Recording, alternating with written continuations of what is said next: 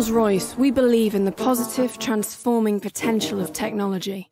Throughout our rich heritage, we've pursued more competitive power, developing ever cleaner, safer, groundbreaking technologies that shape the world we live in. We've created the world's most efficient large aero engine, powered nuclear submarines, and enabled land speed records.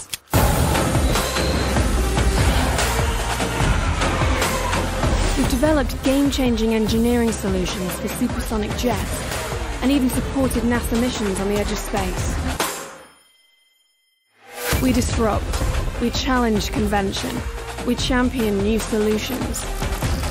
We pioneer the power that matters. We're always looking forwards, creating an environment where our people can be at their best, shape the future, and work on incredible projects that matter.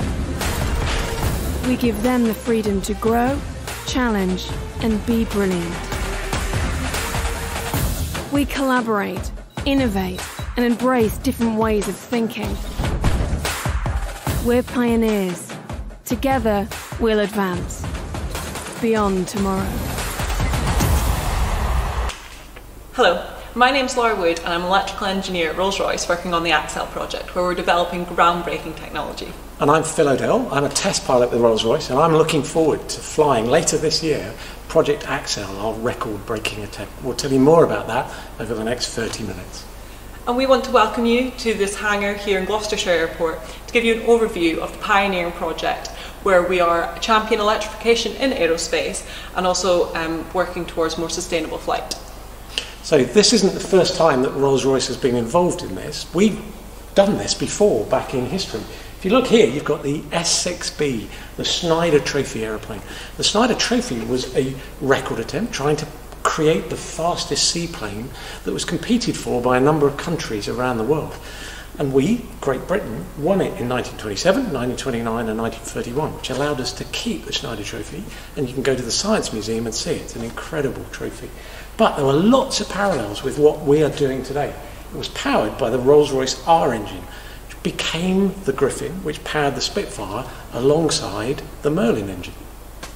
And we're taking that pioneering spirit that Phil was just talking about to today's challenge within aerospace, to build an all-electric racing aircraft. And we're very proud to be doing that with our partners Electrification and also the Oxford-based motor manufacturing company EASA.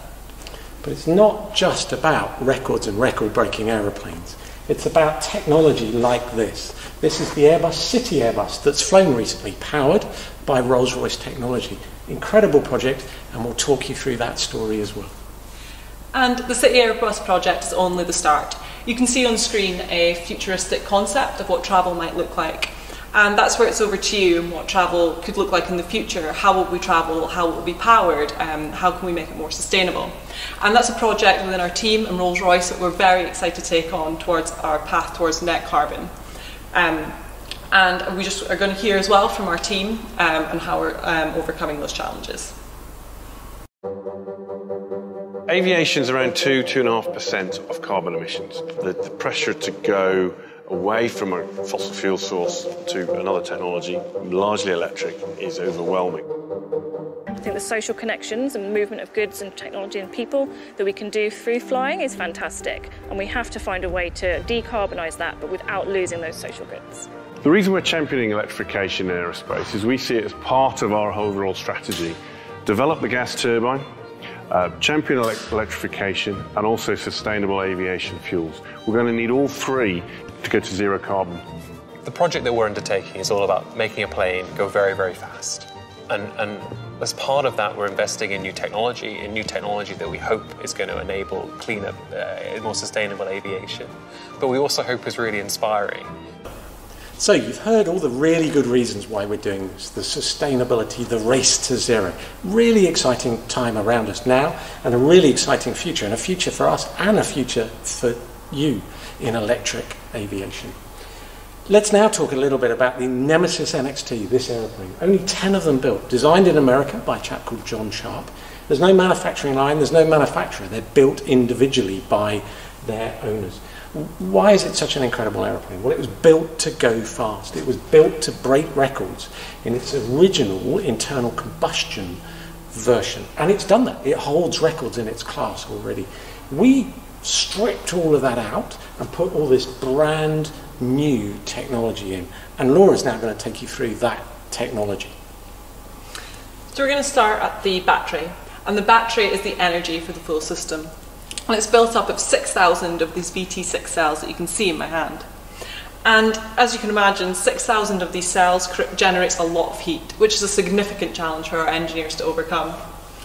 And that battery is controlled by power electronics, which you can see stacked on the side here of the battery. And that's going to be controlled by Phil using the throttle in the cockpit. And that's what's going to be driving the 3 motors, which you can see in the power stack at the front of the aircraft here. And those are going to be running at over 500 horsepower, which will spin the propeller at up to 2,400 RPM, which is going to be driving the aircraft to beat 300 miles per hour plus world speed record. Wow. Thanks, Laura. So I get to do the easy bit, which is to come along at the end of all this incredible technology, sit in the cockpit and fly the aeroplane. I am acutely aware of all the work that's gone in from Laura and from lots of others here at Electrify with Yasser Motors and with Rolls-Royce. It's remarkable what's gone into this project to date, with more to come. But now let's have a look at what breaking the record means and what we have to do to break that record. So the current airspeed record is 210 miles an hour. And we intend with our aircraft to go 300 plus miles an hour. If we can break the world record, electric aviation is here to stay. I mean, this is history in the making. High-powered electric propulsion is going to bring such a lot to aerospace. This is about how do we start to champion electrification in aerospace? So how do we show people what is possible? When we go to undertake the speed record, there are some rules that are set about how you do that. And those rules require you to do a certain course for a certain amount of time. So planes have gone 300 miles an hour before, but this is the first time we're doing it in an electric plane, and that offers some real challenges. We're really proud to be rolling out the aircraft now as a clear demonstration of our commitment to cleaner, more sustainable aviation. It's stunning, and it's going to be wickedly fast. I'm a graduate engineer, where prior to joining Rolls-Royce, I studied electrical and electronic engineering. And that's given me the opportunity to join the ACCEL programme. And within the ACCEL programme, I've had lots of different opportunities and tasks that I've been involved with. One of them being the design of the cockpit, and how that's a serious challenge in that it's a completely new space and what's it look like for an electric aircraft. I've also been involved in many different testing elements, so such as our battery testing, our landing gear, and also involved with the Iron Bird rig testing, which you can see to the side of me here. And this is a testing rig which has got the full system, so you'll probably recognise a lot of the hardware that you've seen on the screen previously, such as motors, inverters, propeller as well, where we've actually taken this rig up to full speed. And that's just a bit of a flavour of some of the tasks that I've been involved with and the opportunities that an engineering degree has given me to truly be at the forefront of the electrification of aerospace. And I now want to pass over to some of the other young engineers and some of the opportunities and challenges that they've faced in their career. I'm Bethany Hall. I'm an electrical engineer at Rolls-Royce. My school took me to an IET lecture about the Bloodhound supersonic car, and I sat there and thought, this is so cool. I really want to be an engineer. And now it's 10 years later, I'm a qualified electrical engineer and I'm part of Team ACCEL, building the world's fastest all-electric aircraft. I'm Matthew Morris. I've always been interested in electrical engineering, and now I'm at the forefront of what electrical engineering is, especially within aerospace. It'll be great to inspire the next generation of engineers and pilots into this new technology. So my job title here at Rolls-Royce is the Director of Flight Operations. So I'm accountable for operating our aeroplanes that we use within Rolls-Royce. So that's a 747 flying testbed, it's a Spitfire, it's a number of other aeroplanes that we use. And I have to keep them safe in operation, and I have to keep the people that fly on those safe as well.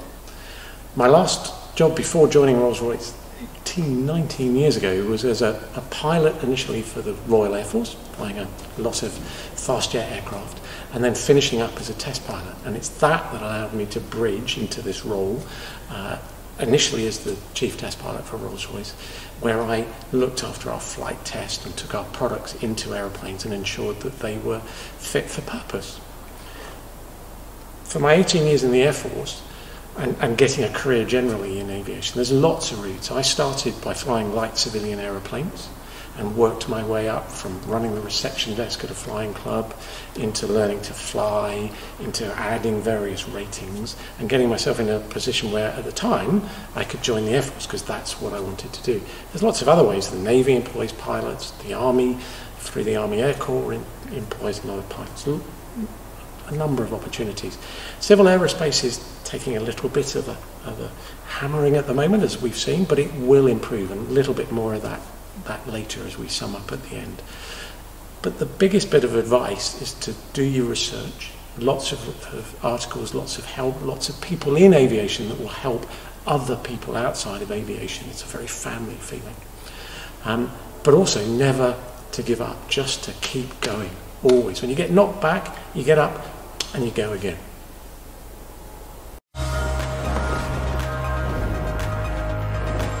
I always thought I would follow an academic path, but once I started talking to Rolls-Royce at a career fair, it all sounded like the perfect fit. A chance to create as well as to think. The graduate program isn't about just sitting behind a desk. It's very hands-on. In my 3 years here, I've had the opportunity to work across functions, sectors, and countries. And I've recently moved into my first management role, sales director for civil aerospace. It's amazing that as a graduate, I get to see how Rolls-Royce operates on a global scale. Good communication and leadership skills can be just as useful as a technical background. I started programming when I was doing my degree. I was quite happy to see that my first role involved coding and scripting. This was a proper job right from the start. My background is in pure and applied mathematics. I like to turn a concept into something real, something I can see. My proudest moment was developing a new customer strategy mapping system.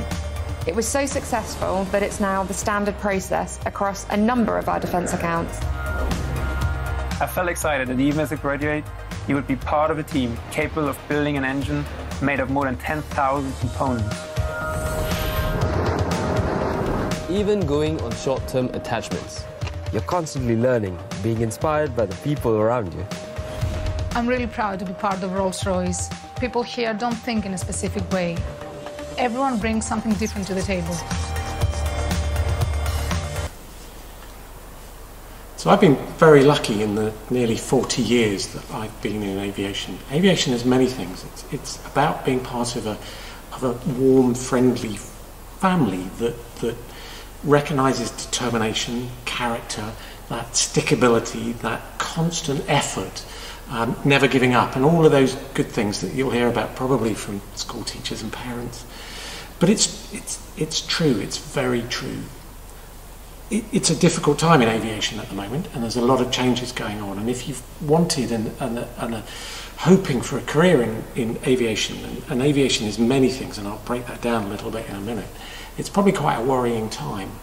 There have been other worrying times in aviation, and the one thing that's for sure is it does bounce back, and there's always hope, and there's always reward for those that doggedly just keep going. And it's so hard, and it's so easy to sit here after 40 years and say it's just about that determination, but it really is. Before COVID and the awful pandemic around us at the moment, we were talking about this being the most incredible time, the third age of aviation, and how it would all change with the race to zero and sustainability and the incredible engineering that's going on around us at the moment. And you know what? That hasn't changed. It's different now, and COVID in the last few months have changed it, but it is going to bounce back. And there's incredible hope and incredible excitement. And out of awful situations like we've all been through, to various degrees, there is always hope, and there is often great innovation. So from where we were before COVID, plus what COVID has generated, it's not the disastrous future and change, and aviation will never grow back. I'm pretty convinced and very confident, and I think I'm supported by many others, that there is great hope and future, and a kink point in some of the most fascinating elements of flying, the aviation industry, etc. And I think we've talked about that. Just standing here for me and hearing Laura talk about her journey and how that's contributed to electrification, etc., etc. There's so many brilliant stories like that. And although it's a worrying time, it's also a hopeful time, and out of this adversity comes an awful lot of hope. Keep focused, absolutely and utterly never give up, and the future is incredible for aviation.